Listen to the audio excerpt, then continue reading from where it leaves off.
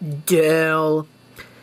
This is the second of 2 Dell laptops that I received from Ross ACB. The first one was a Dell Latitude D630. Well, this is not a Dell Latitude D630. This is actually a Dell Latitude D520. The first very obvious difference comes when I put the D630 on top of the D520. As you can see, the D520 is a 4x3, or actually I think it's a 5x4, as opposed to the D630, which is a 16x9 or 16x10 affair.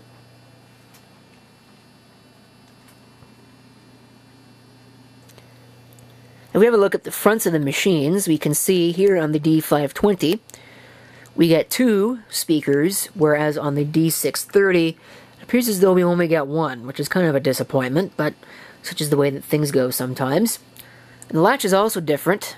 This one pushes in, whereas on the D630, it slides sideways. Looking at the top, not really much in the way of discernible differences until I point them out. This one, stickers of course are optional. Apparently it was very expensive when it was purchased too, so I do feel kind of bad about having taken this for pretty much nothing, but, well, he handed it to me, and if he wants something, I certainly got a couple of things that I could be talked out of. But anyway, if we look there, we can see the status indication cluster, and it is smaller than the status indication cluster on the D630, because I believe there is no Bluetooth option on the D520, where there is on the 630. Could be other differences. I don't know off the top of my head, because I don't actually even know what indicators are on this versus that.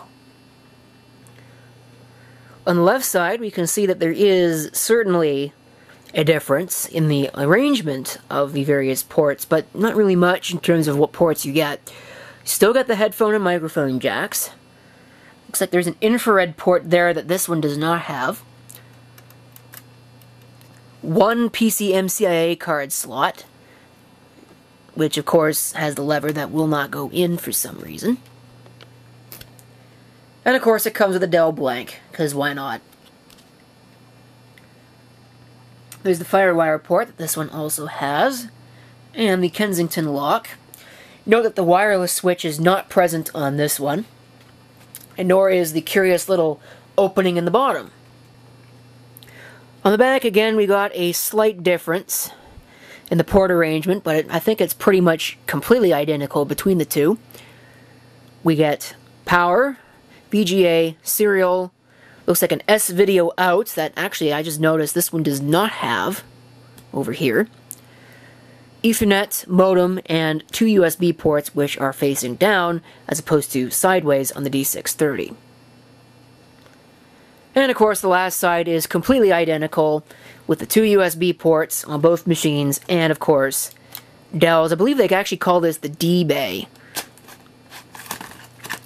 device drives there. This is the DVD plus minus RW drive module, which is actually better, believe it or not, than what I got with the D630, which is just a DVD-ROM and a CDRW.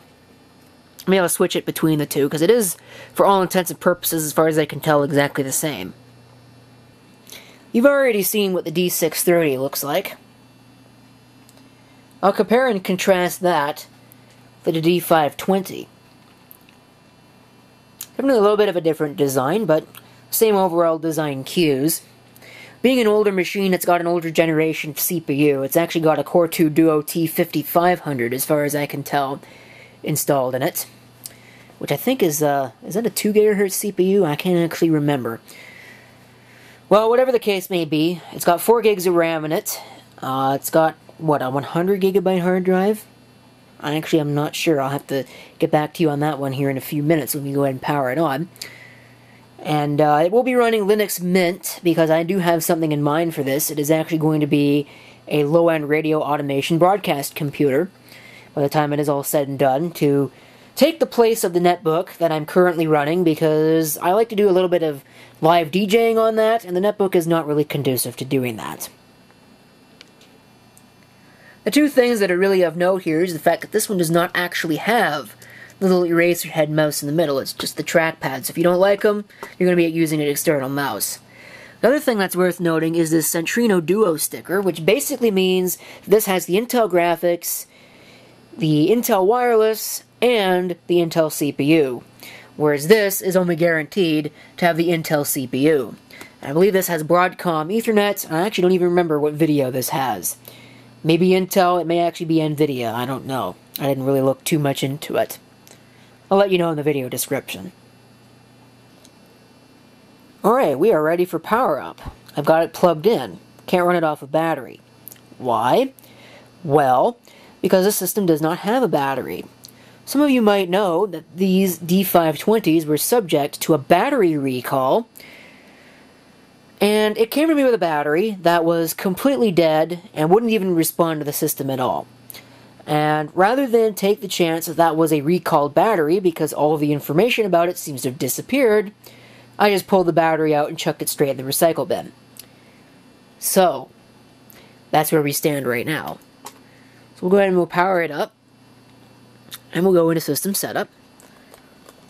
D520, revision A08. Ross gets a kick out of it every time I say it, so I'm going to have to say that I will have to check for an updated BIOS for this machine. Eventually. I think it's wanting to test the memory here.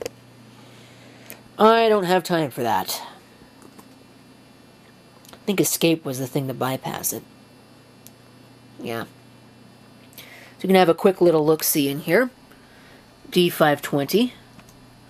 You can see Core 2 Duo, 1 GHz. Seems kind of slow to me. All that. DDR2, 4 gigs. 100 GB hard drive. And of course the Intel video. Unfortunately, it's limited to 1024 by 768 on the video, which kind of sucks. But such is the way that things go. No batteries. Date and time is not quite accurate, but that's because I was running Linux on it. This will be running Linux Mint by the time it's all said and done.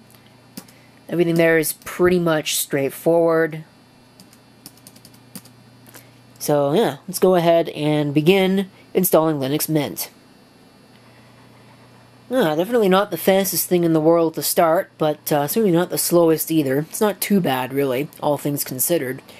It's coming off of a DVD, so we will begin the installation process, but first, I'm going to try and connect it to my wireless network. Look at that, it even supports the 5 GHz band. That's awesome. Let's go ahead and run the installer.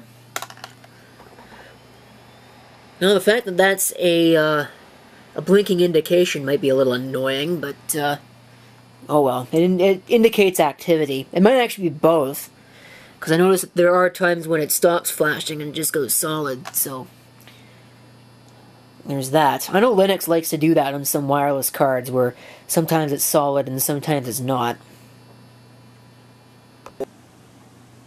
Well, unfortunately that ran out of tape, so I'm now stuck with this. But you can see that we're in here at the process now of at least beginning the installation.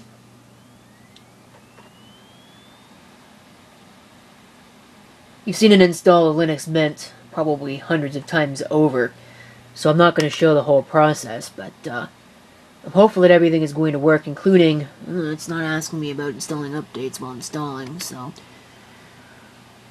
I don't know about that one. And here we are, off to the races. I'm guessing that this process is probably going to take about, 10 to 15 minutes. Shouldn't be too long. And then we will be all ready to go to get this thing set up for its future task. And just like that, installation is finished. So we'll go ahead and reboot now. We'll go into the new install and hope that everything is set up correctly. Install updates and all that mess. And then I'm going to actually be installing the Mix DJ program, as well as VNC, because like I said, this is going to be taking the place of the netbook. So I gotta configure it for that. It's already midnight, so I really should be in bed right now, but I'm here working on this instead. Go ahead and watch it boot.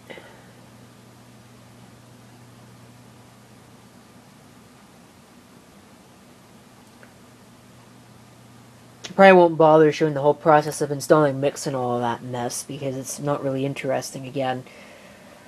Trying to keep these videos at least somewhat short and sweet and to the point. Here it is. You can see the machine now running and doing what it should be doing. Definitely much faster. Well, that was an interesting reaction. I hope that's not going to be a problem. Oh, wow, the keyboard might have an issue. We might have a problem with the keyboard. Because I saw it putting characters in. It's not supposed to do that.